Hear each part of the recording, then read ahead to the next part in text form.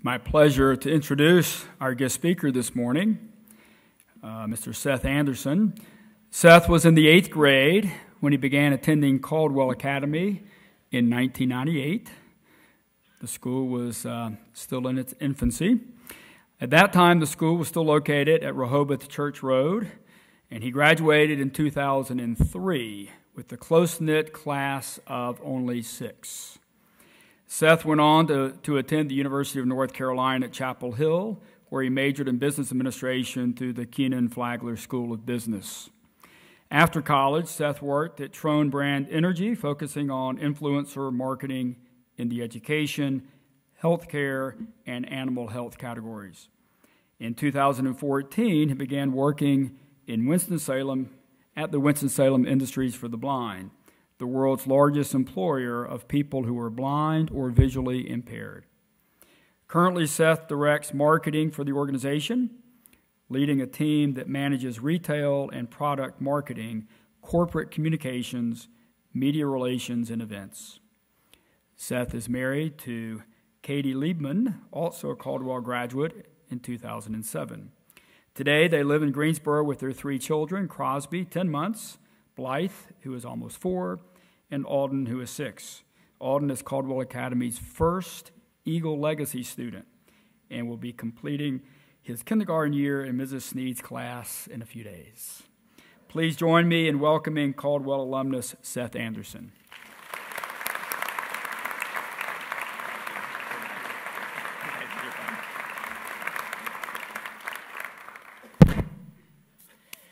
So if you want to know anything about the poise of this senior class, you would know from my perspective sitting right there, I'm watching a spider go down and up and down and up as Grayson talked. It stayed in the same place while Rachel was up there, but it was moving around a lot with Grayson, so it's dead now. So I want to say thank you very much to Mr. Cox, to the Caldwell board for your service, much of which goes unknown, so very much appreciate you guys. Say thanks to the teachers for your commitment and consistent passion to classical education, and thanks to the administrative staff for all that you guys do to keep things moving.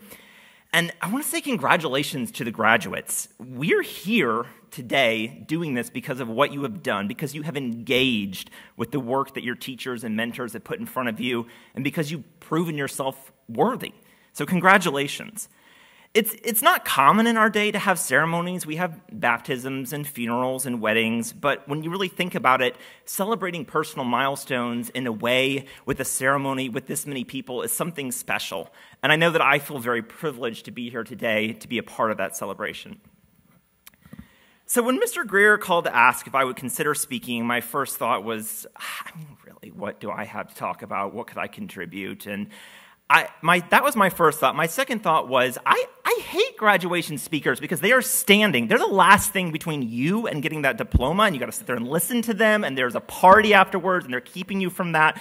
And so because I like parties very much, I will not keep you from that party for long. So who am I?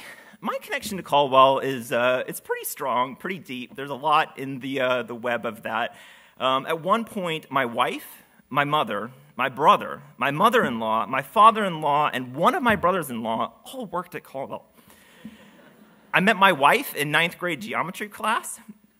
Now I have a son, Alden, who is in kindergarten in Mrs. Sneed's class, who is a woman proven herself of just boundless patience, and very much appreciate all the things that Alden's been able to experience in her class. My mom, Piper, sits on the board, and my sister-in-law, Amy, manages marketing.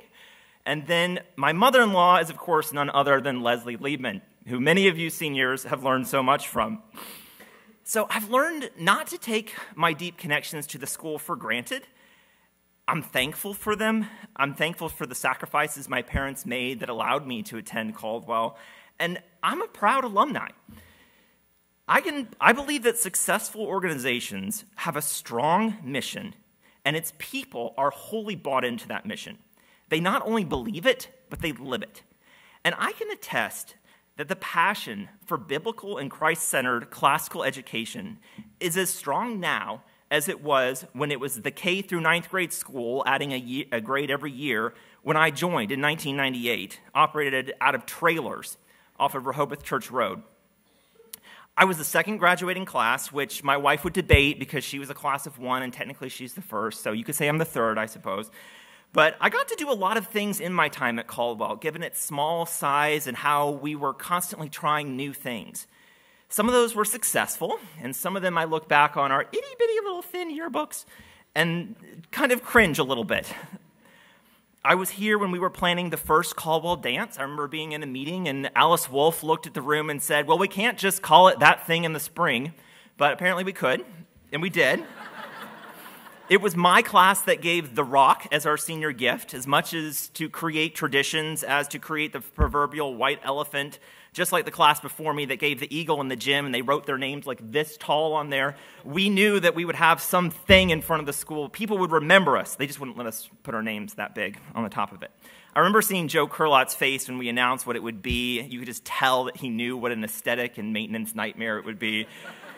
And so, because I have to publicly express my amazement at what Joe has done to Caldwell's campus and how those trailers, those are the same ones that I had 8th grade science in them. So they look amazing. He has frozen them in time.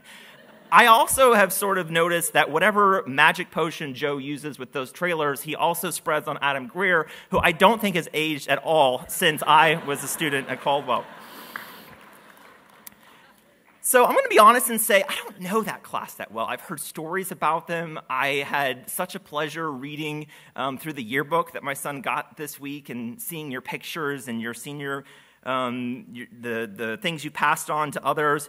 I think I've watched very carefully as I've dropped my son off in carpool to what you guys have done with my rock, with our rock. And if there's one thing I do know about you guys, is that none of y'all are going to be artists. It took me a really long time after Valentine's Day to figure out what the heck a cagrel was. What's a cagrel? And so I even Googled it, like cagrel, like why would Caldwell heart cagrels? And then my sister-in-law, Amy, pointed out that it was CA girls, that they heart CA girls. And so perhaps in college you will learn about kerning and the importance of doing that. I think on the bright side, none of you guys are going to get arrested as a result of any graffiti because you just don't know how to use spray paint.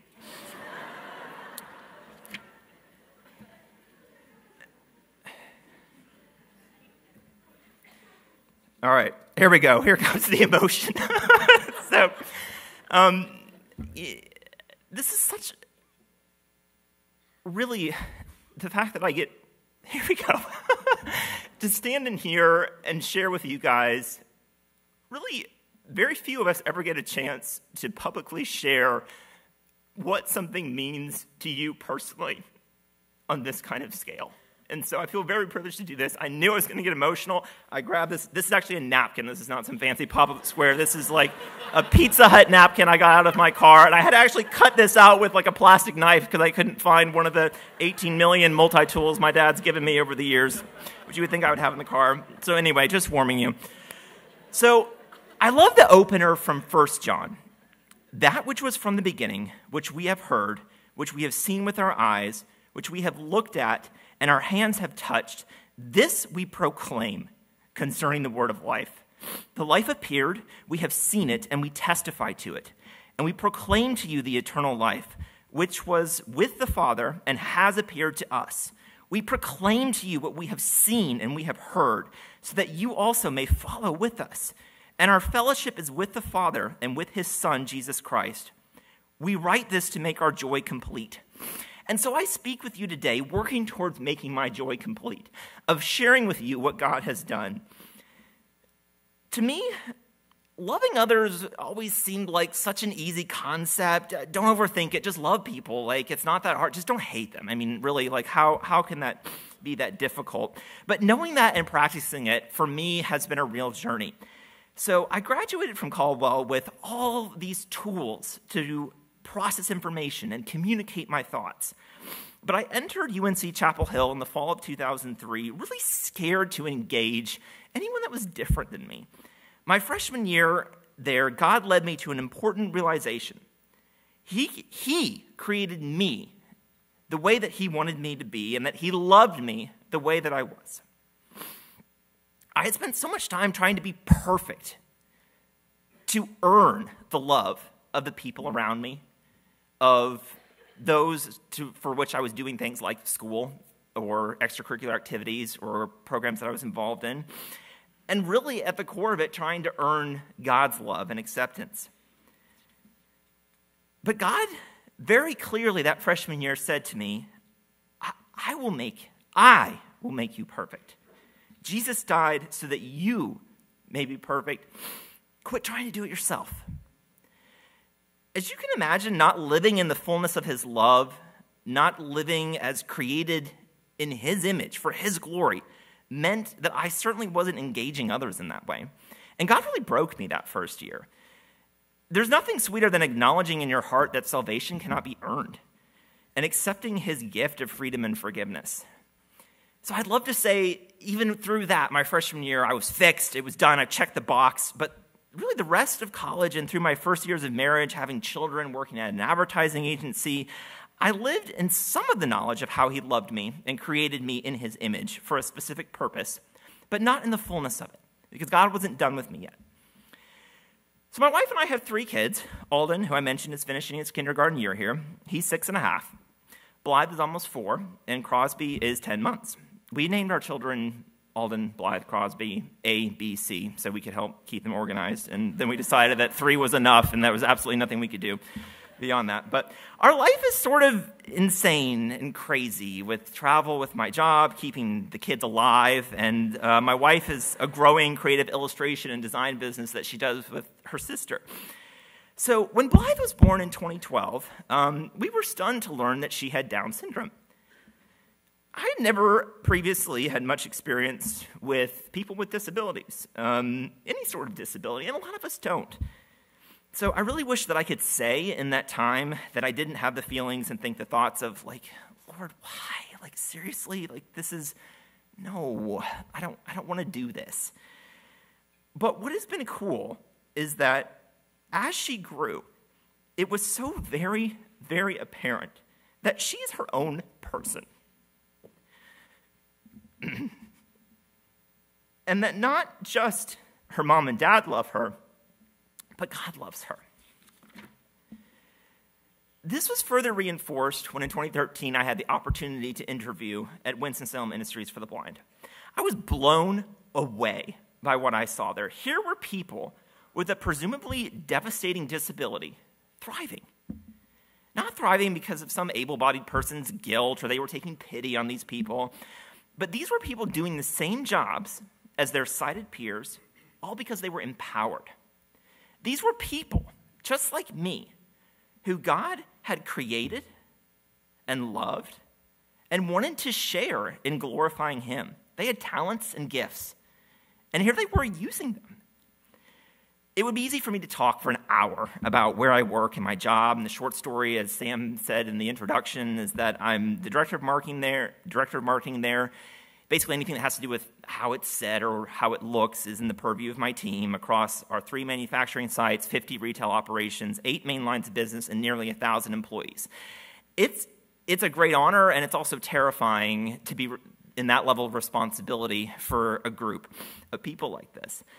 And I would say it's that responsibility that has really changed my mindset, but the single biggest change in recent years for me in my thinking is not being inspired by a person with a visual impairment sewing a military uniform or creating a pair of glasses for a veteran. It's the language that I have learned to use there. People first language. So what is people first language? So quite simply in my world, it's saying a person who is blind versus a blind person. A girl who has a visual impairment, not a blind girl. It's allowing folks to be identified as a person first, not by their disability.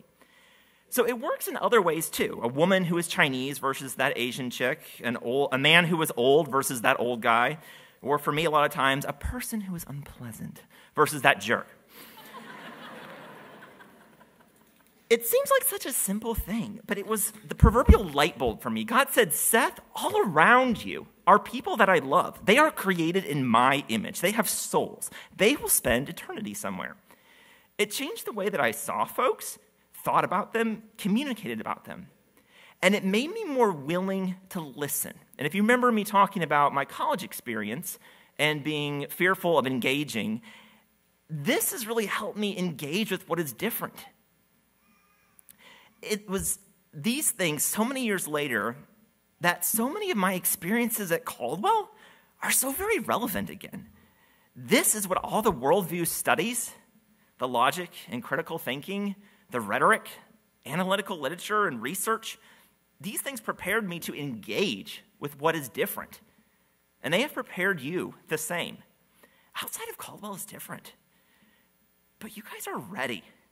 You are ready to go on to what is next. God has literally given you tools to engage with people who are different, who have different religious views than you, political views, lifestyle views. I've heard 1 Corinthians 13 a million times, but verse 2 is so real to me now. If I have the gift of prophecy and can fathom all mysteries and all knowledge, and if I have a faith that can move mountains but do not have love, I am nothing. And to really love, it requires engaging. So will you, class of 2016, will you see those different from you as people? As with souls? As created in the image of God? Our culture has spent the past decade pounding into everyone that being tolerant can only be equated with embracing. That loving someone is the same as condoning all of their actions, or even endorsing them. Things that would have been unthinkable when I graduated Caldwell 13 years ago, much less Carolina 4 years after that, are now commonplace in what is allowed, both legally and by our culture. Everyone is offended by something these days. Everyone. And in addition to being offended, the attendees expect that we care about their offense. If everyone's offended all the time as a collective culture, we can only hang on to caring for so long. And with this systemic apathy that is striking us right now, as a collective culture, those who know Jesus, who know what is objectively right and wrong, who have studied his word in the way that you all have, who believe in him, those are the folks that will be able to fight apathy with his true love, of caring about those around us, those folks who are different. Because you all, have the capacity to see them as people created in the image of God, created by God for a purpose. And God is faithful. God keeps reminding me that he loves me, and he keeps helping me see others as he sees them. So to go back to 1 John chapter 3, verse 23, and this is his command, to believe in the name of his Son, Jesus Christ, and to love one another as he commanded us. The one who keeps God's commands lives in him, and he is in them. And this is how we know that he lives in us. We know it by the Spirit he gave us. Trust him. He will be faithful to you. He will give you the eyes and the heart to see those around you as created in his image and to love them. So will you? Congratulations to you guys. I'm excited to see where you go.